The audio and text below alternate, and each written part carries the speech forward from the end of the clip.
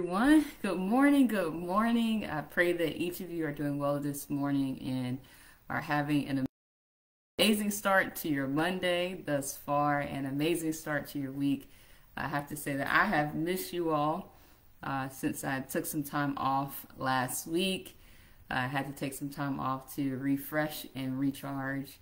And so first, I do want to say thank you for those who covered for me while I was out. I know you all heard from Tori, who covered on Monday, and then Carrie Lynn, who covered on Wednesday, and then also Kendra, who covered on Friday. So I want to say thank you to those ladies for covering for me. And I was trying not to. It's funny because I'm supposed to be taking time to rest. I was trying not to peek in at the messages when they were live. But I did listen to a number of the messages afterwards, and I know that they certainly were a blessing. So thank you again for covering for me and allowing me the time to rest. Had issues this morning going live, so right now I am, and let me just double check as I'm here, but right now I am only live from the group page. Facebook made some changes to the settings, I guess, over the weekend. And therefore, you can no longer live stream from third-party apps into Facebook groups. And therefore, this morning, I was trying to figure out this morning so I could still go live on all three pages, but it's a little bit more complex than that. So I did see that there is a workaround. Therefore, I will be up and running on YouTube again, especially on Wednesday. So I'll try to work through the issues so that we can get up and running. But hey, Amy, great morning to you. Good to see you as well. But because of that, I won't be able to be up here long this morning as I was trying to work through the technical issues. But I did want to make sure I came before you all to share a quick word that the Lord has given me. But as always, if you're on with me, let me know that you are on. And then if you're catching this on replay, put hashtag replay so that we know that you were here. And then as always, I want to encourage you all to share this post, share the group, let people know that we are here, as well as like the post, comment, subscribe to YouTube if you haven't already. And then if you haven't, invite others to the group because this is a public group. And if you have friends and family members that you think that this group will be a blessing to, then be sure to invite them and let them know that we are here. All right, so I want to talk this morning about, let me open up in prayer before I go to the message. So, dear Heavenly Father, we just thank you, Lord, for who you are. And God, even this morning, I just rest in you. I know despite the technical difficulties and things that are going on, you are still God. So, Lord, I rest in you this morning, and I pray, Father, that even as we come together to draw closer to you, Lord, that you give me the words for your people. Father, that even as I speak, it's not just me speaking, Lord, but it's the words from your lips and the words from your heart. And I pray for every person that is here, every person that is watching this video. Father, you know what every person needs. You know the deepest desires of our hearts. So I first just pray, let it be done for them. But I also pray, God, that as they hear the word from your lips and from your heart, that their lives will never be the same. Lord, that they'll receive the word that you have for them. And not only will it be a word that they receive, but, Father, a word that they walk in and truly embrace. And we pray this in Jesus' name. Amen, amen, amen. I'm going to let me pull up the Facebook so I can see you all as well. All right, well, let's get started this morning. Hey, Ashley, good morning to you. I see you're on. So I want to talk this morning about deliberate joy.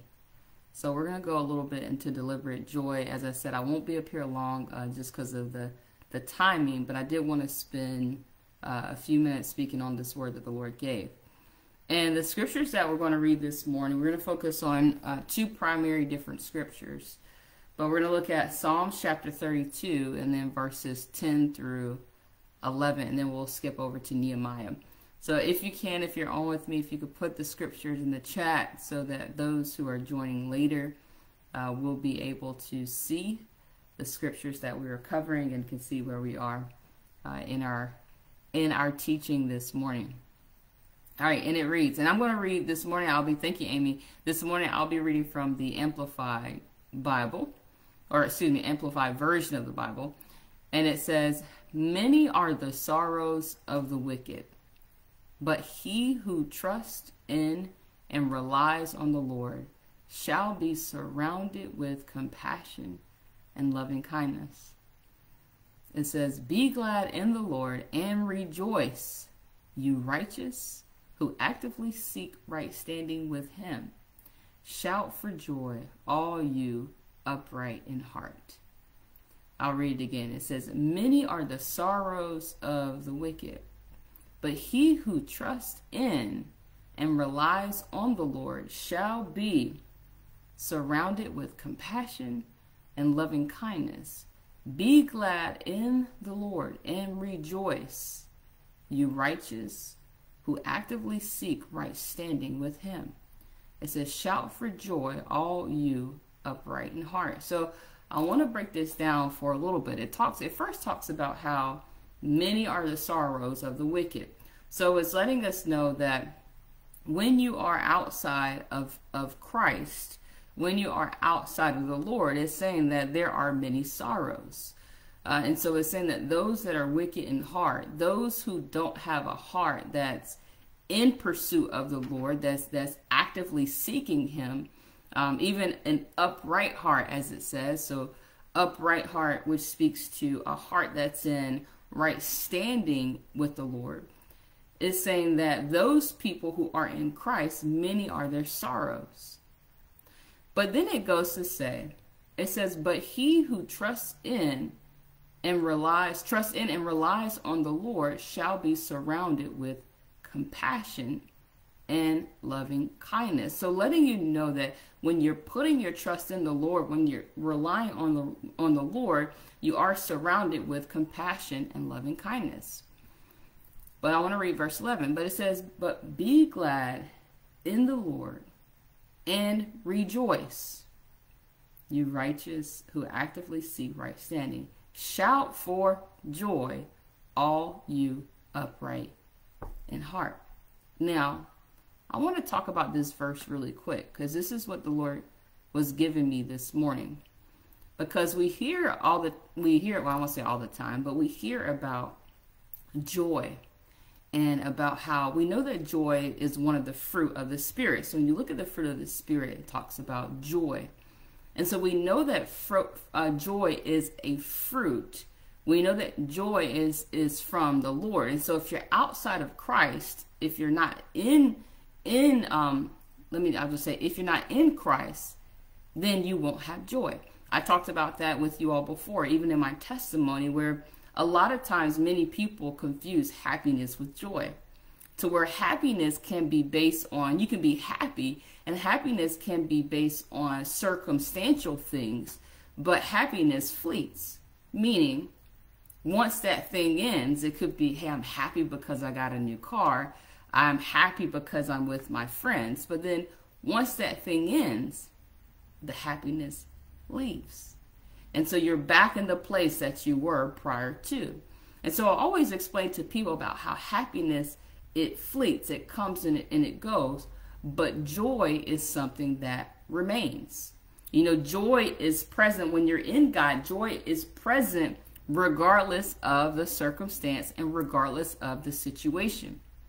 And the reason why that is because when you're in Christ, when you're walking with God, you know, despite what I see, you know, despite my circumstance, you know that I'm kept by the Lord.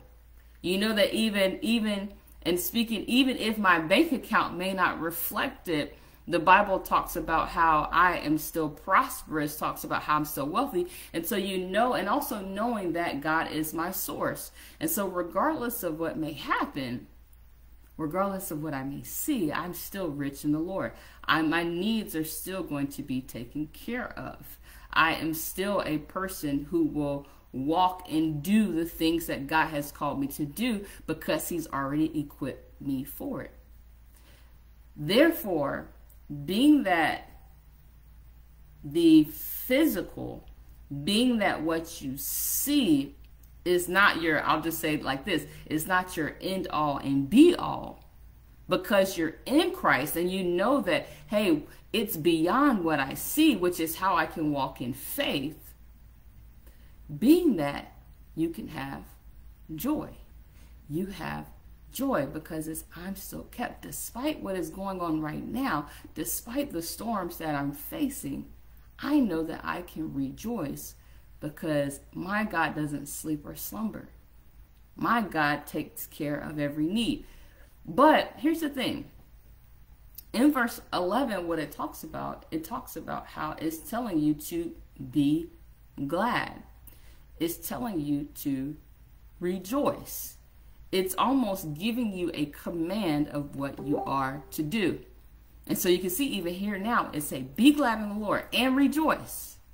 And then it's also telling you even more. It's saying, and then it gives you more information about all those who are upright in heart. Shout for joy. And it's telling you to shout. And the thing is, what it's saying here is your joy is deliberate. It means it's deliberate joy. It means that you have to be intentional. It means that it is a pulling from you. And what that means is, and this is what the Lord was sharing with me this morning as I was preparing to come before you all. Because sometimes we think that, how do I say this? Sometimes in our pursuit of God, we think that these things are to be just given to us. Oh, I should just walk around and have this. Whereas I've talked about it before, even when it comes to praise, it talks about the sacrifice of praise. Because if you've heard that saying, basically what it's speaking to is you are praising and you are pushing through despite how you feel. And so knowing that even though I may feel that this situation is weighing on top of my head, I may feel that I'm not going to make it through today. I may feel that this situation with my family is going to overtake me. The Bible talks about the sacrifice of it, because the sacrifice of it is despite how you feel. Because when you're in Christ, and you know, being in Christ, we have hope, we see beyond. And so knowing that even despite how you feel, you're praising, because that praise is to say, Lord, I trust you despite what I see. Lord, I have faith in you. I'm walking with you despite what's going on. And so even when it comes to the joy again is deliberate. It's intentional, because it's beyond just what you see. It's beyond just what's going on. It's saying, Lord, I'm going to rest in you. God, I have joy because I know I'm kept by you. I'm saved by you. And I know everything's going to be okay. It's going to be for my good. And so I want to skip to the last scripture today as we talk about this even further, because then that's why when you go to the next scripture for Nehemiah chapter 8, verse 10, it speaks to, it says, and do not be worried. Hey, Carrie, good morning. And good to see you yesterday. It says, and do not be worried, for the joy of the Lord is your strength and your stronghold. And so it's telling you even here, one of the things I like about when it was talking about joy, even for the first scriptures, it talks about, it almost like positions it to talk about the negative at first. It talks about many are the sorrows of the wicked. But on the contrary, it's saying, but on the contrary, it's saying trust in the Lord, and it goes on to say that. Be glad in the Lord and rejoice. And then on this side, though, it's saying, and do not be worried. And so it's letting you know not to be worried. It's letting you know that don't be anxious. But it's saying that do not be worried, for the joy of the Lord is your strength and your stronghold. And we know a stronghold is something that a stronghold is almost something, when I picture a stronghold, it's almost something that you intertwine yourself with. It's something that has a stronghold. It becomes your strength. It becomes your force field.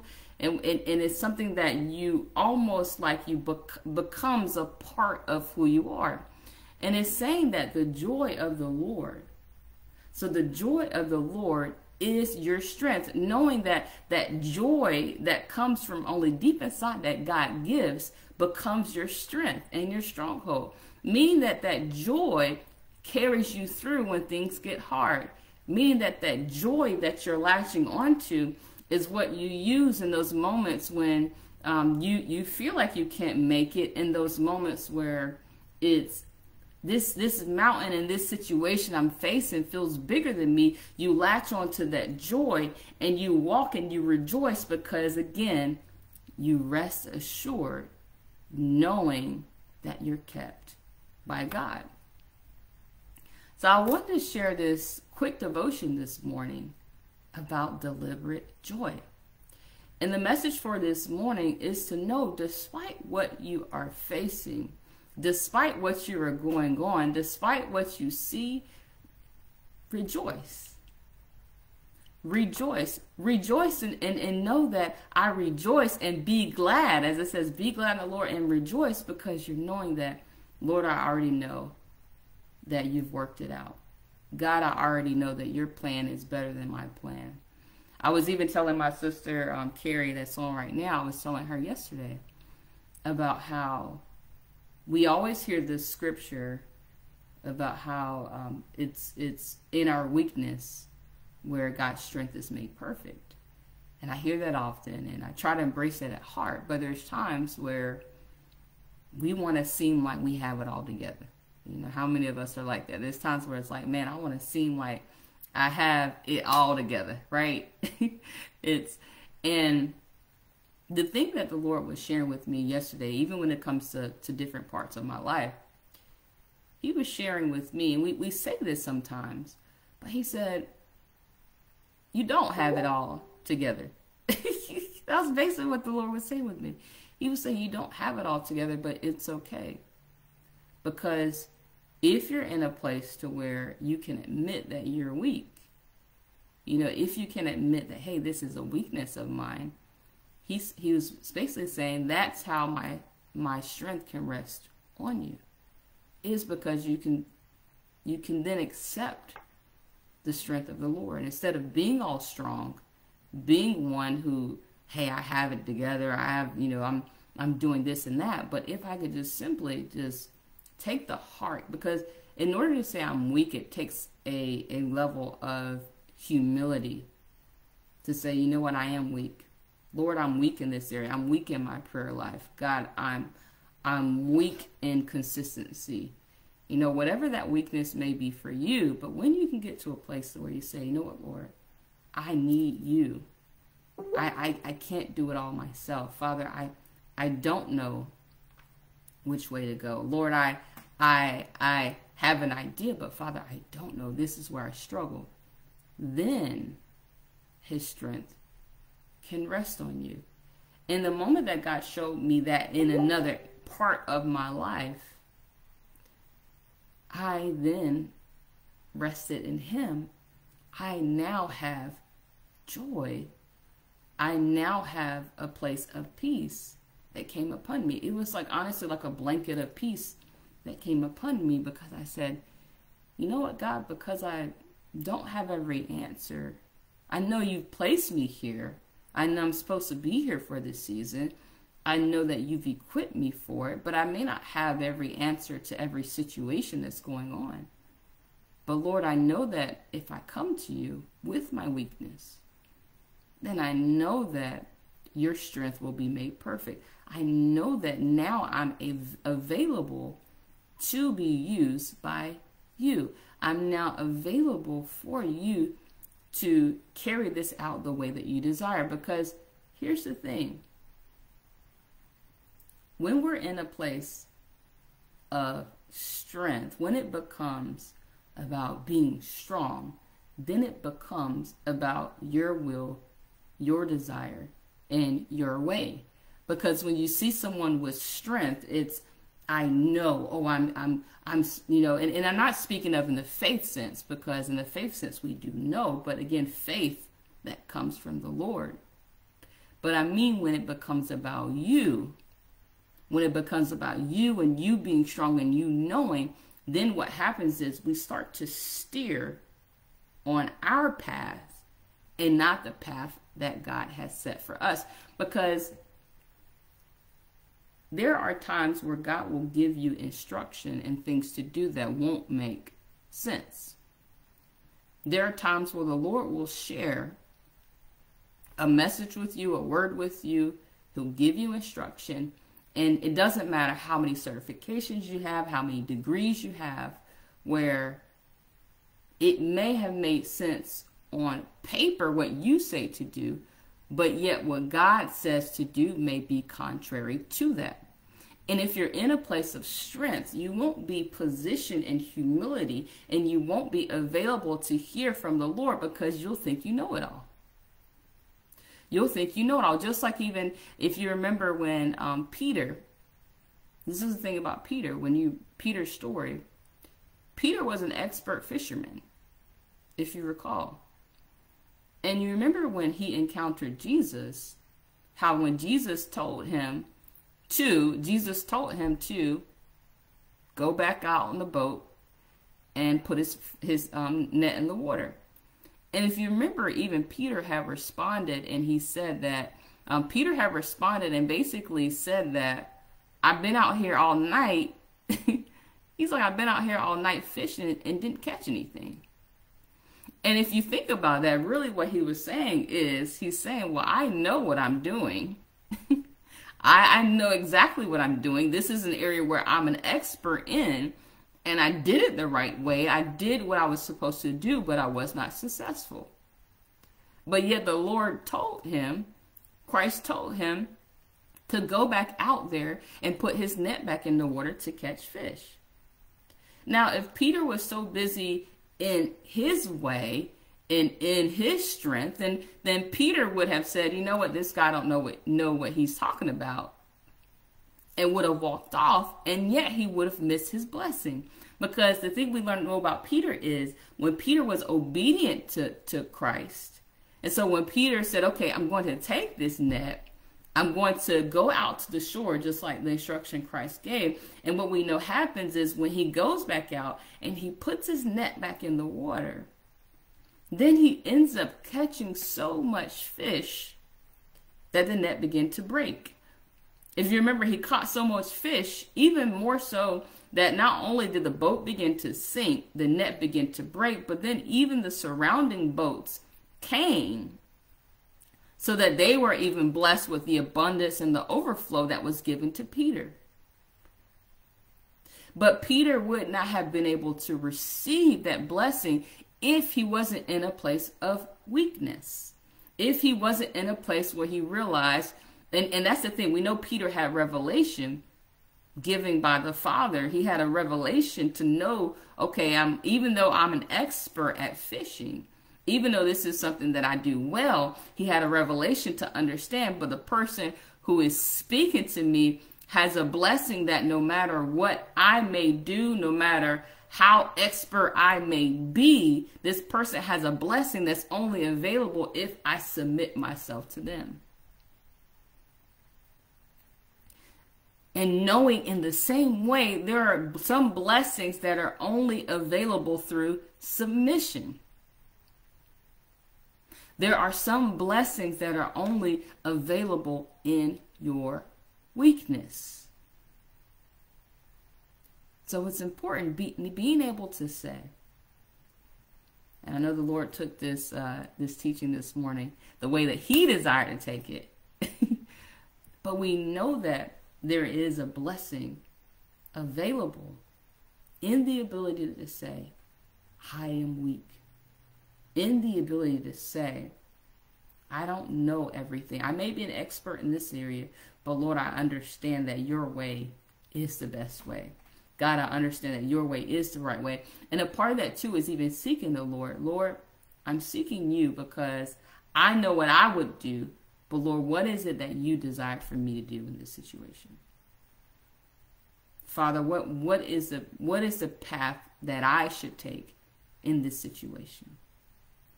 And then allowing God to direct, because then God knows you have a heart of humility. We know the Bible says that God resists the proud. How he resists those who have pride. And pride is basically when you're saying, I know better than the Lord. Think about the times where we've been prideful. Well, I've done this. I've had, how many of us say that? I've had my back all my life. No one has been there for me. I've always had to have myself. But yet the entire time when you're saying that, God is standing there next to you saying, no, you didn't. You weren't always by yourself. You didn't always have your back. And even the Lord looking at us saying, there were times where you didn't have. You thought you did it for yourself, but what actually happened was the Lord opened up a door for you to have a blessing, for your need to be provided for. And it wasn't you at all. It was him. But yet the thing about pride is pride can blind us so much so where we take credit for things that we didn't even do. So that is our teaching this morning around, again, knowing that joy is deliberate, is something you do, is something you embody. It becomes your stronghold because you know I'm weak. You know that God is my strength. I can rest in him. I don't have to have it all, but I have the one who does. I'm actively seeking and pursuing him. And in that pursuit, I know I can rest in him. So let us pray this morning. And if you have any prayer requests this morning, good morning, Makita. Good to see you. Hey, Sherelle. Good morning as well. And others. Oh, hey, Jazz. Good morning to you as well. But let us end in prayer this morning as we go before the Lord. If you have any prayer requests, please put your prayer requests in the chat. And as I said earlier, I will get the live stream back up and going on Wednesday for the various pages. As I said earlier, I had technical difficulties this morning. But let us pray. Dear Heavenly Father, God, we thank you for this message and this word. And we first just repent for being prideful. God, we repent for acting like we know better than you. And even, Lord, for trying to bargain with you at times when you give us instruction and we're not obedient and we try to bargain our way through it. Lord, we repent and we recognize that the instruction you give, the things that you allow, the chastising that we receive is because you love us. And Lord, it's also created to help us grow, to help us to move towards the purpose and the plan that you have for us. And so, Father, we ask that you cleanse us of any unrighteousness, that you purify our hearts this morning. But Lord, we come to you even admitting that we have weakness. Lord, coming to you to say we are weak. We don't have all the answers. But Lord, we know that you do. And we know that, as you say, you are a rewarder of those who diligently seek you. And so, Father, if we're diligent in how we seek you, we'll get exactly what we need and even more, because you are the God of the abundance. You are the God of the overflow. And so, Lord, we come before you with a submitted heart so that we can receive from you. And so, God, do the work in us. Do the work in our hearts. And even for those of us who struggle with pride, Father, do the work in us. Do the work in our hearts. And even, Lord, as pride stems from hurt, stems from disappointment. And so, God, I ask that you help us to heal of those areas where we were disappointed, where we were hurt, where we didn't get the love that we needed. But Lord, one thing remains is despite what went on with our families, despite what went on in our relationships, Father, what remains is your love for us. What remains is your hand that has never left us. God, what remains is your goodness, your grace, and your mercy. And so we can rejoice in that. And I pray even now for those who have listened about deliberate joy and saying, well, I struggle being joyful. I struggle with that. Lord, maybe because of what they've gone through, what they've seen, what they've had to endure. But we thank you even now for restoring that joy, for removing the veil from their eyes that they can see the blessings from you, that they can see the goodness even in the midst of difficult situations, God, how there is a goodness from that, Lord, because we know that even when we encounter difficulty, Lord, that's you pushing us towards our promotion. God, that's you pushing us to a new dimension and a new realm in you.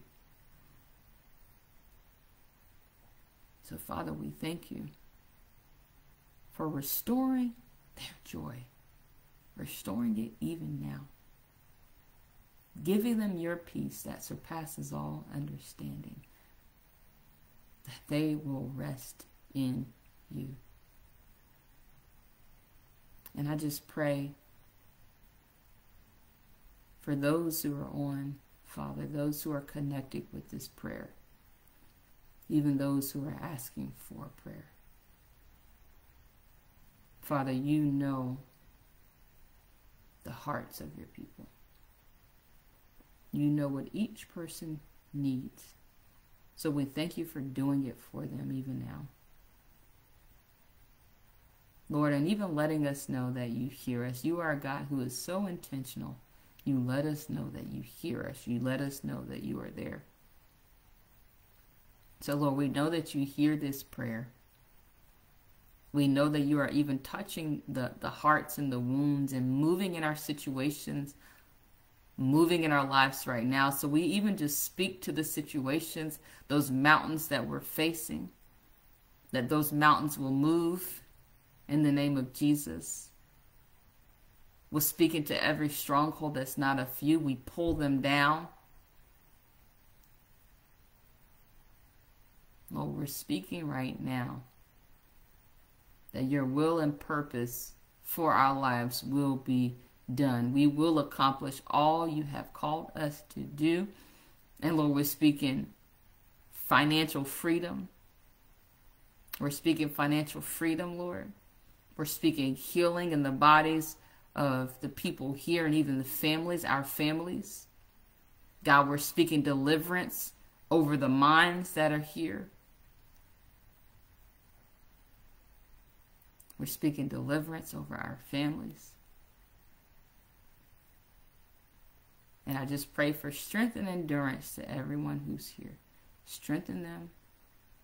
Strengthen them in their walks with you. Strengthen them in the places where you've called them to stand. And give them the endurance so that they may bear. And we pray all these things in Jesus' name. Amen. Amen, amen, amen. Well, thank you all for joining this morning. I pray that this message has blessed you as it has blessed me this morning. And I just pray that you all have an amazing rest of your Monday, an amazing start to your week. And we will be back on Wednesday morning for another morning devotion and prayer. And as I said, I'll have YouTube and everything fixed Wednesday morning as we go live. But love you all so much and have an amazing day. And I'll talk to you later. All right, bye.